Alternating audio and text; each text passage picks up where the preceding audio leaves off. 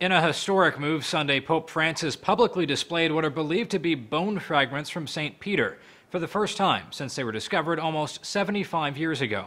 Pope Francis brought out the case holding the relics and later displayed them at Mass Sunday. The remains, thought to be those of the man recognized as the first pope, were actually discovered during an archaeological dig at St. Peter's Basilica back in 1939. It wasn't until almost 30 years later when Pope Paul VI publicly said the fragments were identified as St. Peter's in a manner which we believe convincing. Convincing, but not completely sure. That's because researchers weren't able to completely confirm they were from St. Peter. Some Vatican archaeologists don't believe the bones are really those of the apostle.